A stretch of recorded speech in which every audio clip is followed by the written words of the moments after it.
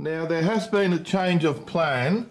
I was going to cover these things here in material, that like just that space, but I tried it and I didn't like it, and it didn't really finish off too well. The edges didn't finish really nicely. So I pulled it back off. I only did one. I pulled it back off, cleaned everything, and I painted it. I finished painting now, so the whole inside of the van there's been painted and it's ready for the door trims or the trim covers to go back on down the bottom. The frame of the drawers has been put in. The holes have been drilled in the floor right there, and over there, and over there, and over here to bolt the drawers down, and that's all been painted there as well, ready for the trims to go back in. So we're getting to the stage where we're putting everything back together now. I've cleaned and refitted all the taillights. I have restored the rear rubber door seal, which is like brand new. All the door jambs have been repainted. Now this part here, the bumper bracket, was all rusty and has been repainted. The tow bar's been repainted. Everything's been fitted back on, and we're about to put the bumper back on. Now, as mentioned, we are fitting a brand new rear bumper. This is brand new. I just took it out the packet, and I have cleaned and repainted the bumper brackets that attach it to the car. So everything has been repainted and restored. And this bumper, I didn't even buy it. I think I might have mentioned before, it did come with the van when I bought it, because the existing bumper that was attached to it was damaged, and the previous owner bought this and probably never got round to fitting it and sold it with the van. So we put this back on now, and we've also got brand new side panels that also came with the van, and the brackets that hold them in place, I have restored those. This has all been repainted, and this is going back on the car now, on the van. The new bumper bar's back on now. The lighting's not great, but you should get the idea of what it looks like. I've still got to put the little plugs in here, but they're still being restored. Got the four-wheel drive badge on there now.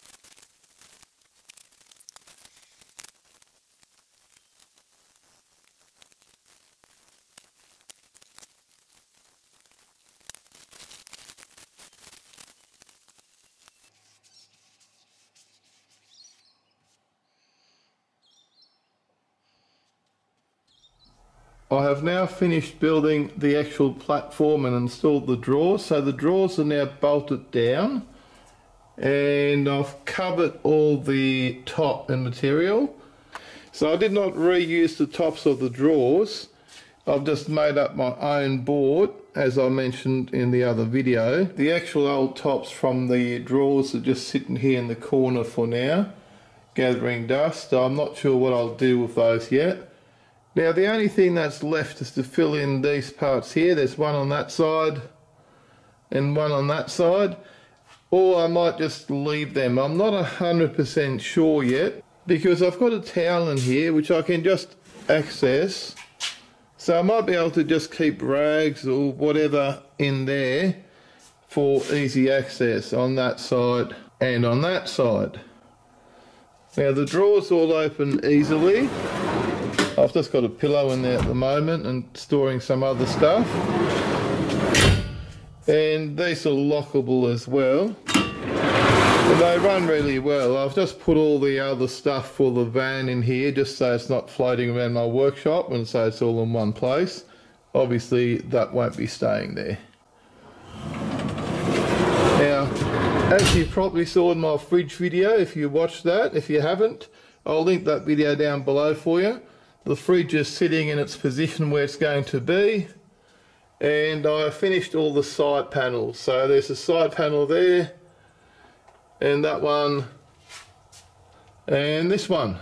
Now the lighting in the workshop's not the best, so we just got to deal with it. So what I'm doing here, I'm building an extension to the bed frame, and that fridge will be lifted up. So that bed frame's going to extend out where that bottom board is, and that fridge will actually be sitting on top of that, giving me more storage space underneath, and that's actually where the batteries are going to go.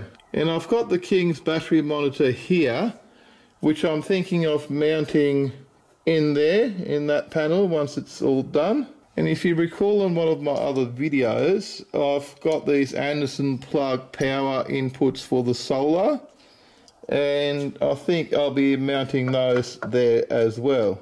So the solar blanket can just plug in there, into this plug, and charge up the batteries, which will be under there. And this piece here will be filled in with plywood, and I haven't decided what sort of flooring I'm putting in there yet, but I will be making up some sort of flooring on top of the plywood.